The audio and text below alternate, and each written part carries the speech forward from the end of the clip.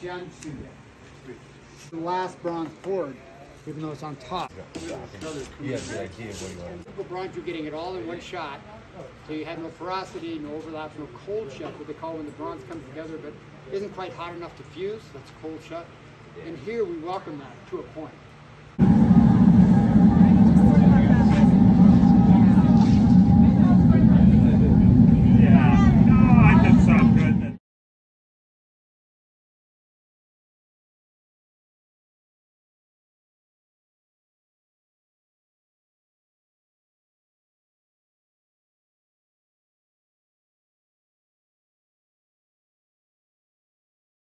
Compared to Mark Horseman,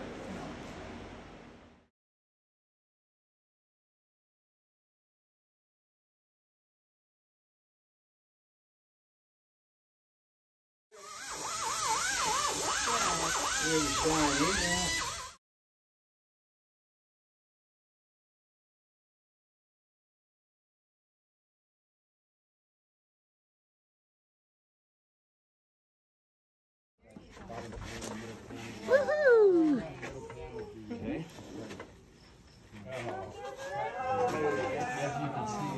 So that, because you want to be able to bend that in and then come out so you don't scrape all the detail off the side of that mold.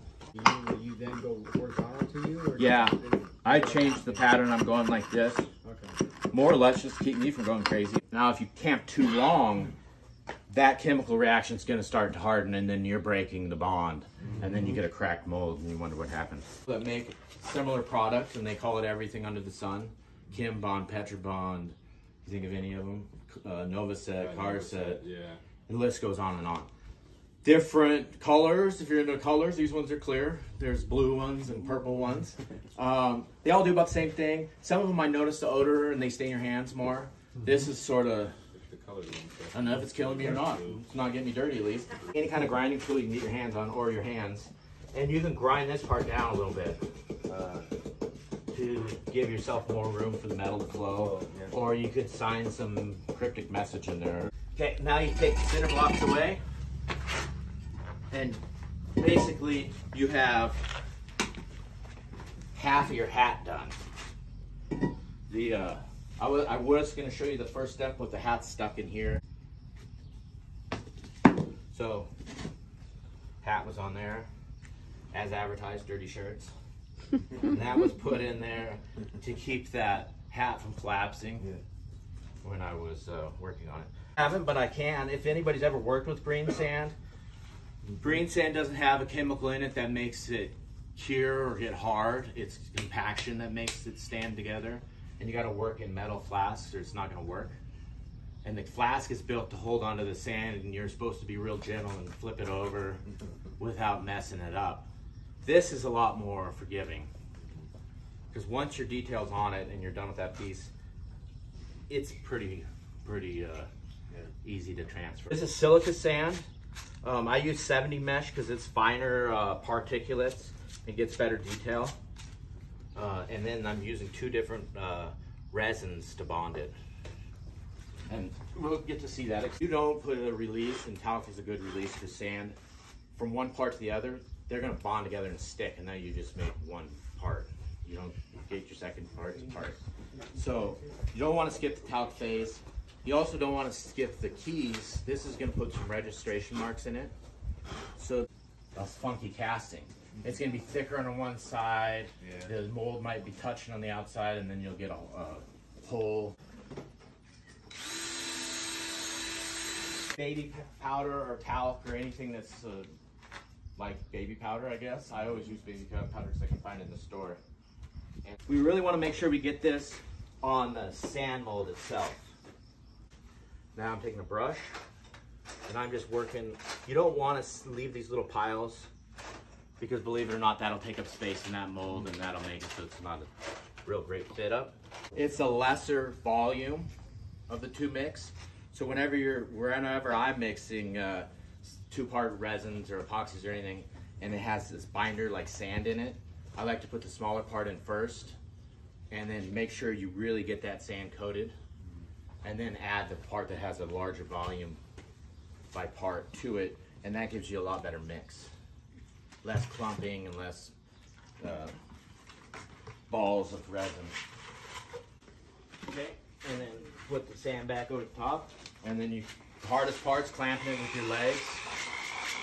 The dumping it of the bucket, you want to transfer from this bucket to this bucket, then rather just try to mix it into one, because you can see that, lo and behold, there's dry stuff hiding back down there.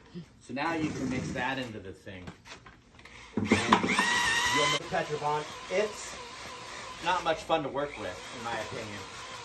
The fact that you have to be so gentle with it, I'm not gentle with much, so it wasn't a good mix. Piece you're trying to cast out, so your pattern has to be removable. So that's why Chip uses these urethane or rubber patterns, because he can get what's referred to as an undercut, which is anything that you can put your fingers behind and the sand will get locked in there. When you're trying to pull that out, it's gonna break if it's a hard pattern. But since there's enough flex in these urethane patterns, he can get away with quite a bit of undercuts and forgiveness in that, as you can tell in the piece he cast last night. When you're working, you gotta think about, how am I gonna get this cast? Sometimes sand molding is a cheaper option. Scott, can you say you start the foreground first with carving? On a carving, yes.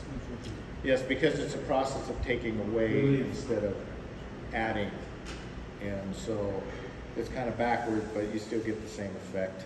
So like on a Dremel tool, you can, I have one that was a foot pedal, little bigger motors, not as fast, for hogging out bigger areas. I actually can use a roto zip, the big handheld roto zip, to cut out big areas. And then I'll move to, like, say, a regular handheld, and then I also have a flexible shaft. I actually have like 5 or 6 set up, so I don't have to keep changing collets for different side bits. And just makes it easier to keep, moving along. Wear a mask if you're carving in sheep or this. It's bone. You breathe it in over time. It doesn't go away. It stays in your lungs. I know, because I've had pneumonia several times. You can get real sick. But mainly from the bacteria. Sheep horn has to die to get them. You rot the core off, and then you've got to clean it out. And so there's a lot of bacteria. That's how I got my main pneumonia.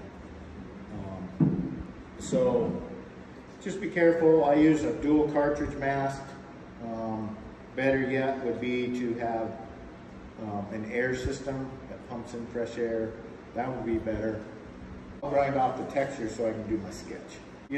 So with the carving, this has got a lot of black in it, you can tell, and then there's some lighter colors. So I'll try and go as deep as I need to keep the black in the background, so that the white, lighter colors will be towards the front, and you just see it better. You can do that with bighorn. You never know where the dark color is going to be. Doll sheep, you won't get that. Their pigment's light, so they will never have.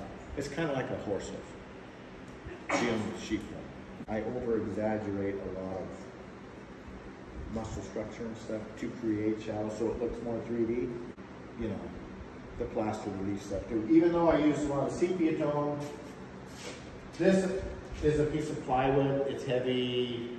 It's more of just a demonstration what I do on walls. I've gone and done this stuff in businesses and ski resorts and lodges throughout the years. Some stuff is on 30-foot walls that are big and big life-size scenes. So, but it's all original work. It's all plastic. There's no foam in here. So this is pretty heavy. There's armature in this. I put a lot of screws. Yeah. And I also do a plaster bonder onto the plywood. What kind of plaster are you using? I just use a hot mud. Yeah, don't use drywall mud. Yeah. It will crack. Okay. Yeah, and it holds, and it's a layering thing. I'll do a skim coat first, and then I just keep going, and then and I carve it when it's wet, not when it's dry. forward first and move back with your layers to your background, where with other relief stuff that you're adding clay or plaster, I start with the background first.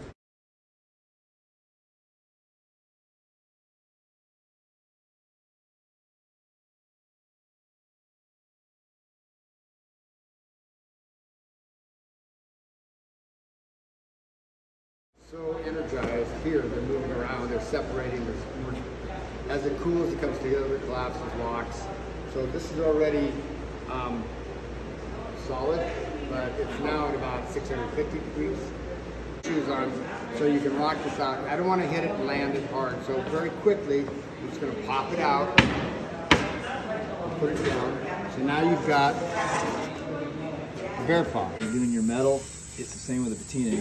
I can tell you how to do it, I can give you the chemicals, exact everything, but you just gotta learn how that metal looks, and you gotta know when you put the chemical on there, how it reacts, if it's right.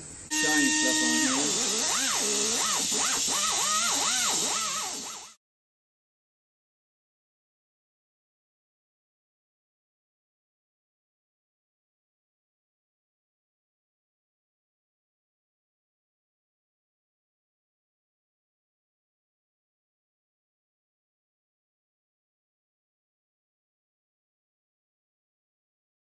Short tube pour, so it should be just at a quarter inch. That's what the perfect is, you know, or just a little under a quarter inch.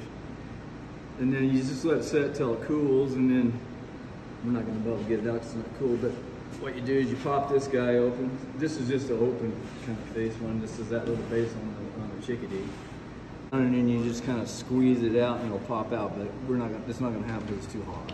Did a lot of trouble, so we stay with small cores. You got to start getting big, then they, what they call bubbling. There's a lot of moisture in that core, so what happens is when you pour it in there, all of a sudden it looks good, everything's flowing, all of a sudden it goes boom, big old bubble.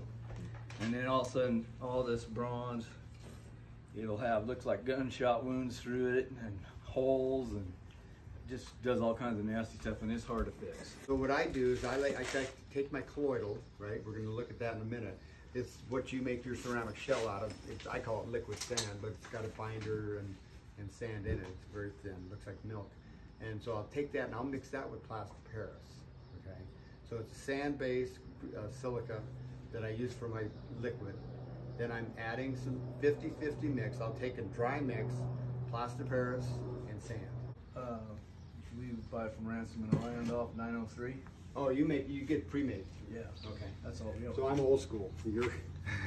So you can buy it. You know, you can just get a box of the dry mix. It's kind of green looking color. Yeah, yeah. And it actually probably has fiber in it. Yeah, it has all the stuff. Yeah, it has all those little key things. And it's a great way to do your tapping places that you're not going to get to to mar your bronze. And artists walk in, and when you're actually doing this, because I'm trying to be nice and neat, so but you gotta know where to hit them, and you can't just hit the beak and bend it all up. Of course, once he starts fracturing that too, he'll probably go down to that cup where you've got a lot of mass, and then you can just give her hell, and it'll